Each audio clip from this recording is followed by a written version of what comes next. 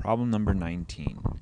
Uh, this is actually a pretty challenging problem. Maybe there's some shortcut that I ended up missing or forgetting, but this one requires a good bit more legwork than the other one, so let's dive into it. It says Juan has been told to write a quadratic equation where the sum of the roots is equal to -3 and the product of the roots is equal to -9. Which equation meets these requirements? Okay, now usually when they give you something like this, you would look at, say, like number 4, where the roots for choice number 4 are x equals -3 and x equals -9. And I see that the sum of these numbers is -3 plus -9. The sum is -12. Therefore, that's not an option because the sum has to equal -3 and the product has to equal -9. So we did not get the sum to be what we want, right? Okay, so then we take something like equation number 2 and we would factor it. Okay, and we'd have an x here and an x here, and two numbers that multiply to 27 are 27 and 1, but they have to add to -12, so 9 and 3. And if they're going to multiply to be a positive number, then both of these have to be positive or both have to be negative. But they're both negative because -9x and -3x give us -12x. So the roots here are x equals +3, x equals +9. And we see that the sum of these, 9 and 3, is 12. But the sum has to be -3. So both of these two are not options. Okay, now we have these other two equations which do not factor as easily, all right? And we're still looking for the sum to be -3 and the product to be -9. So I'm going to go straight for what the answer is to make this video as short and painless as possible. And after you see this process, you can apply it to number 1 and satisfy, hopefully, your mathematical curiosity that it does not work for number 1. So the answer here is number 3. And I do hope that you continue watching past this point because other than guessing, there's really no other way to do this that I can think of. So here we go. We want to apply the quadratic equation to this. And the quadratic equation says x is equal to square root, oops, I completely did that wrong. There we go.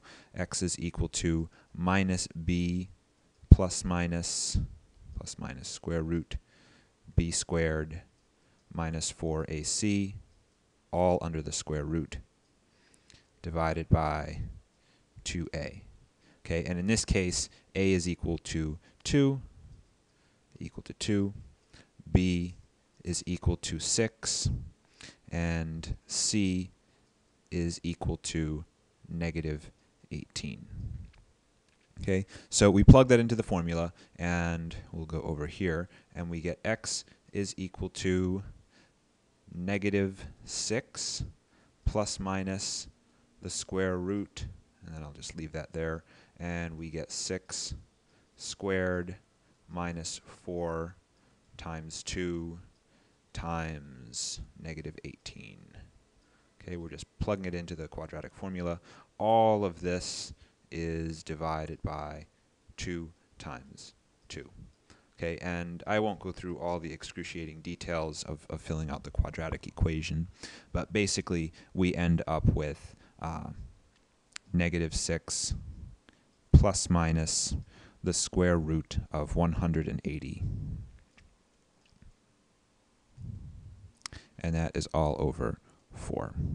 Okay, we can reduce the square root of 180 by noticing that this is 9 times 4 times 5. In other words, x equals, and we'll simplify the fraction, -3/2 plus minus 3/2 times square root of 5. Okay, so that's what we have when we apply the quadratic formula to this. Now, the plus and the minus mean we actually have two values of x. So if we add -3/2 plus 3/2 square root 5, and then we add that -3/2 minus 3/2 square root 5, we end up with, well, I'll just do it. -3/2 plus 3/2 square root 5,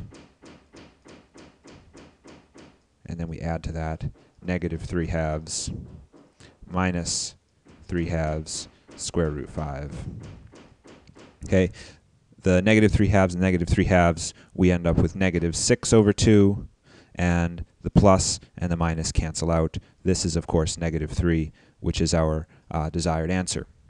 When we multiply these things, so we're now going to multiply negative 3 halves plus 3 halves times square root 5. We're going to multiply this now times negative 3 halves minus 3 halves square root 5. Okay, and then we do some FOIL on this, keeping in mind that the 3 halves times square root 5 is one term. We end up with, that's going to be positive 9 over 4. This term and this term will cancel each other out, so I won't even bother writing them down. And then the last term, and I'll do it in a different color here, the plus 3 halves square root 5 and the minus 3 halves square root 5 multiply to give us minus 9 over 4 times square root 5 times square root 5 is 5 over 1. Okay, and this is equal to 9 over 4 minus 45 over 4. This is exactly negative 36 over 4, which, lo and behold, is negative 9. Whew. Okay, so the sum of the roots up here is negative 3. The product of the roots over here is negative 9, and that's the desired answer. I'm sure there's a shortcut to this. If I find the shortcut, I will post it because I think it would end up saving us all a lot of time.